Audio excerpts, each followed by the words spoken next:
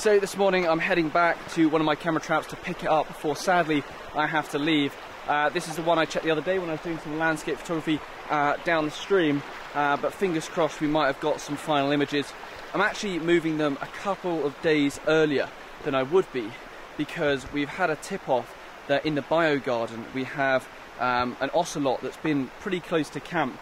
So what I'm doing is pooling a lot of my cameras. I'm going to put them on location to see if I can get some nice pictures in the last few days, because we've really got a good location where we know stuff is coming in. So when you get something that's kind of a bit more tangible, it's a good one to go after. But I just want to check this, see if we've got anything before I pull it all out. So let's see what we've got. Well, camera's in position, all looks pretty good. The lights are dead, I think, because they've been out for quite a while, so the batteries have probably gone off. But let's have a look and see if we've got any pictures. Oh.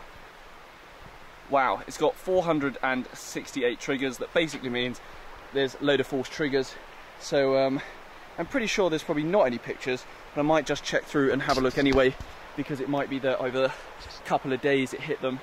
But we'll have a look, and then I'll pull everything down and take it back to camp and into the biogarden, because maybe we can get some last ocelot images before I leave the jungle. It's going to be really sad, but it's been an incredible 2 months out here, and when you wake up to this every day, you know that you're just going to want to be back. So I'm going to dive in, have a look, and fingers crossed, you never know.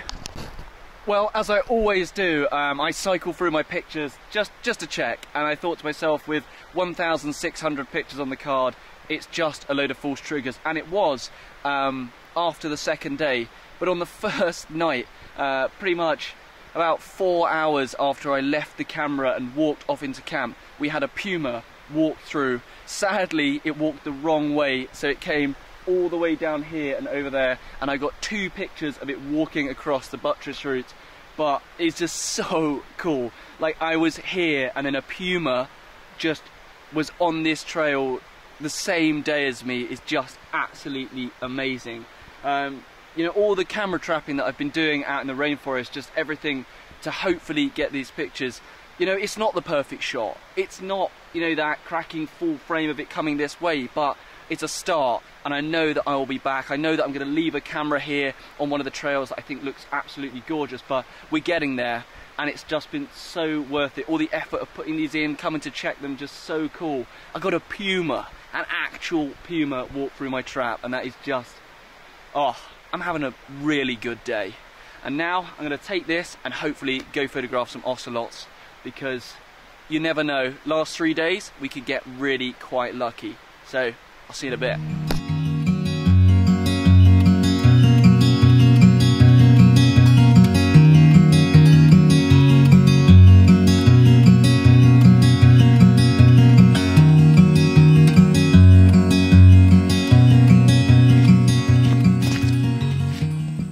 Today has already been an awesome day.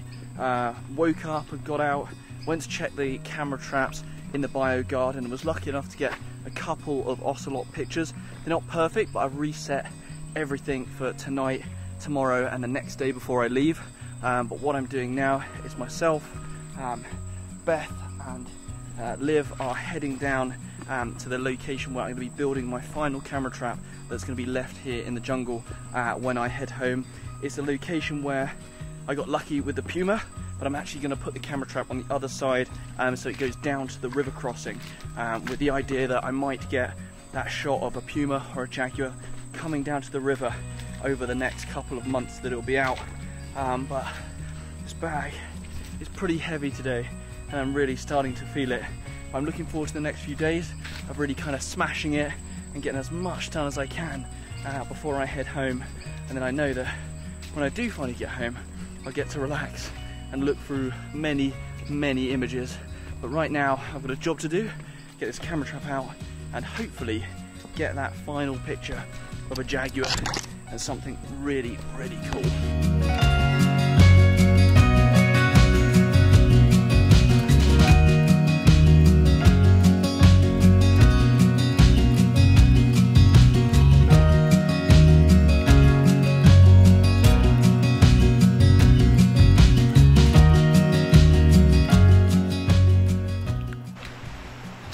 So we've made it back to the spot where I had my camera trap in the other day, and we got the puma.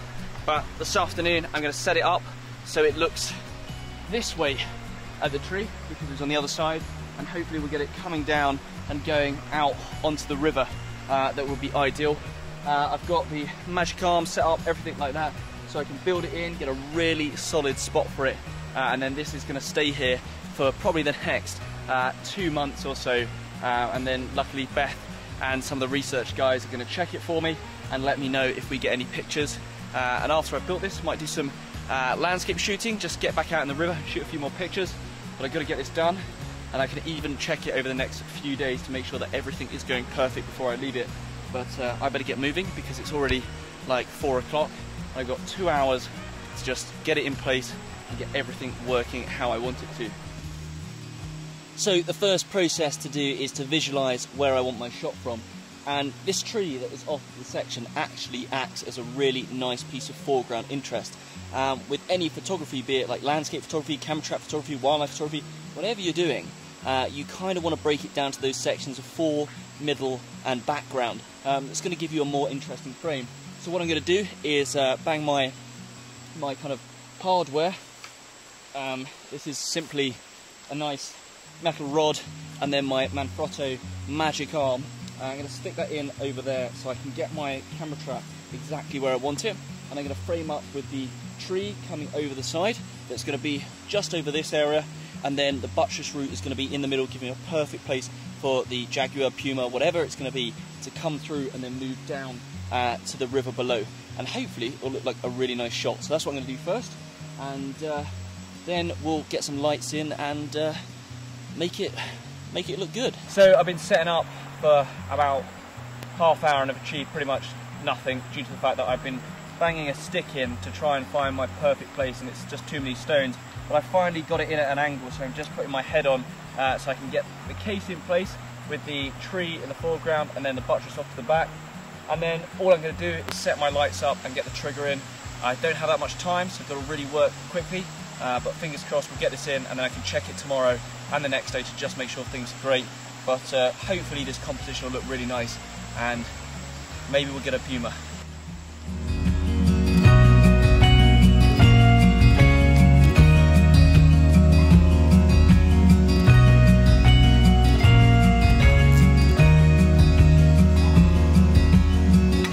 So after a couple of hours of putting everything in, we're pretty much ready to go. The sensor is here, and then the other one is opposite on the camera. And I have my 2 flashes up above. I'm shooting through this tree, and I've got this flash positioned so it gets a little bit of light on the edge, just adds a bit of interest, and then looking straight down towards the buttress root. Hopefully my cat, you know, whatever it is, will trigger as it steps down here. Walking across, that will mean it was looking pretty much straight at the camera before it walks down and across and down to the river. But fingers crossed it'll all work out and we'll get some shots. But I'm going to click everything on tonight, and then I'm going to come back in a couple of days, check how things are working. You never know, we might get the image then, but it's still going to stay for a couple more months just to hopefully get some extra pictures. But all looks good, all's in. All I'm going to do is my test run, make sure everything's working how I want it to, and then I can get set up and head home.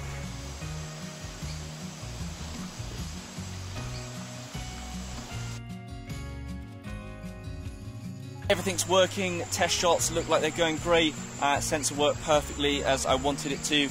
All I'm going to do now is box everything up, head back to camp, and then in the next few days I'll come out and check it. I want to make sure I'm not getting any false triggers from the sensor position, anything like that, and hopefully we will get some images. But all I'm going to do now is close up and then head back for some dinner.